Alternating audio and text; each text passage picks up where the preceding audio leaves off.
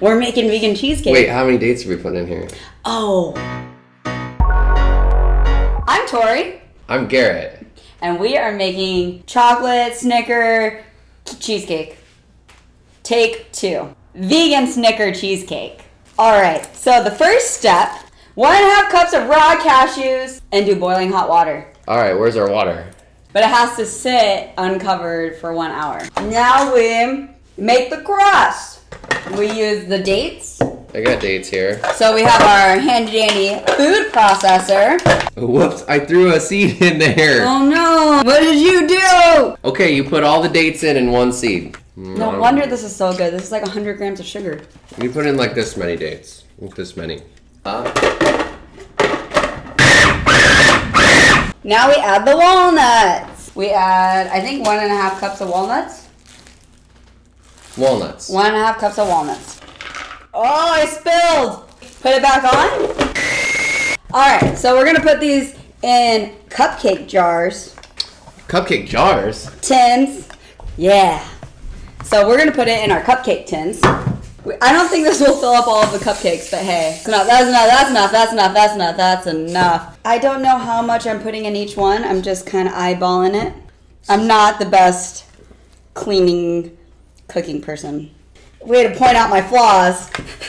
Oh, that worked out perfectly. It just has to come off my hands. We made our crust, and we are gonna put it in the freezer for the rest of the day. All right, let's do this. See you in an hour. What the hell is that? You have to boil it for an hour. Maybe it did. Oh, we didn't set a timer. Alexa, set a timer for 45 minutes. 45 minutes, starting now. So now, do you think it was too datey? It's too late now. I don't know if the cupcake thing is going to work anymore. I think we should just transfer right now.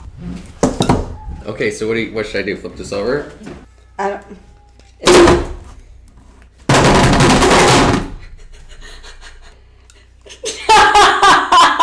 That means it's good. That means it's crusty and it's freezing. I screw things up, and Garet still loves me. He's still with me. Oh well, now we don't have enough crust.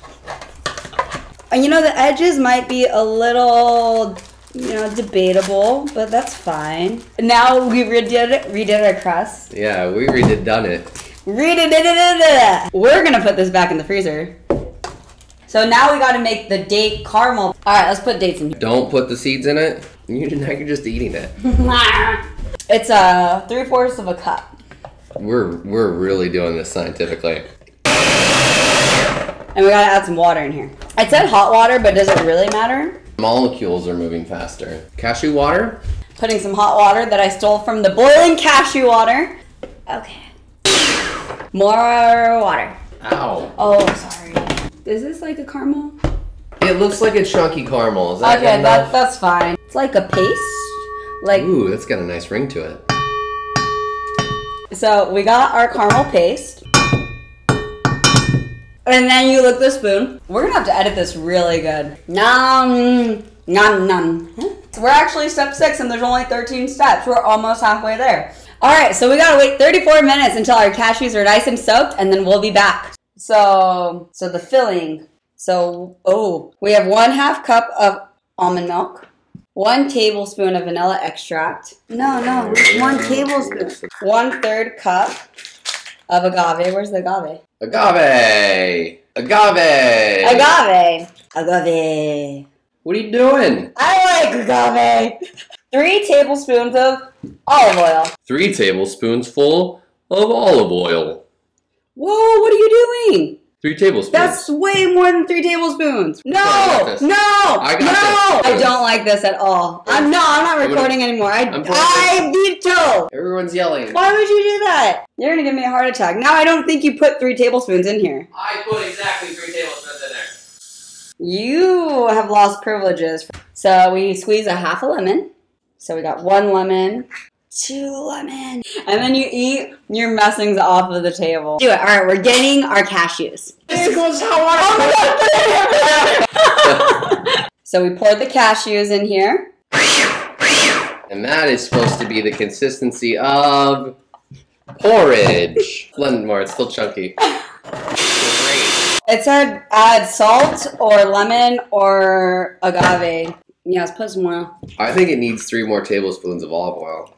Maybe salt will bring out the flavor. Use a sprinkle side. Here, trust. I don't. You lost. Trust. No, you lost the trust. Trust fall.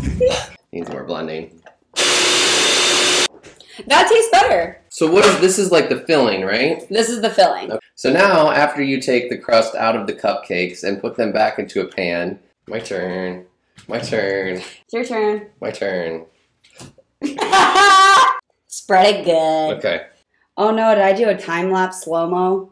So now we add in this... Spray. Remember this caramel paste that we made? We add this to the top, and you just kind of mix it in. Now... We had a whole bag of chocolate chips. Chocolate! Hey, throw me one up in the air. Yeah!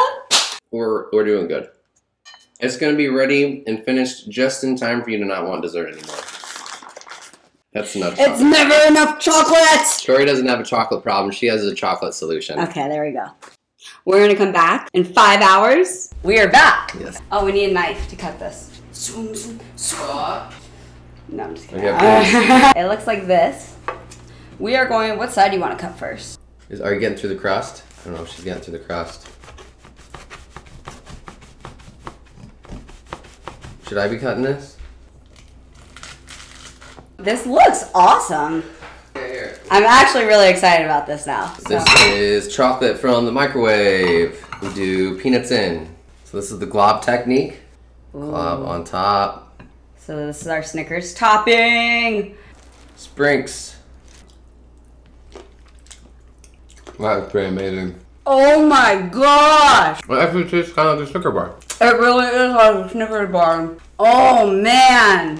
She's very indulged into what she's doing right now. You're